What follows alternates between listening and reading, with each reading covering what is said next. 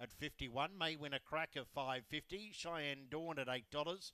Midnight Nachos, $26. Cheyenne Gypsy at $6.50.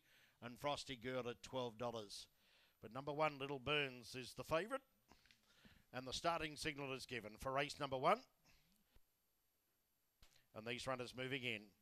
Expat Corsair, May Win a Cracker, Midnight Nachos and Frosty Girl go up. And there is the green light. Set for the first at Ipswich on Derby and Futurity night. Favourite 1, Little Burns. Racing, Little Burns began brilliantly, straight to the lead. May Win a Cracker up to second. Third was Midnight Nachos, followed by Expat Corsair.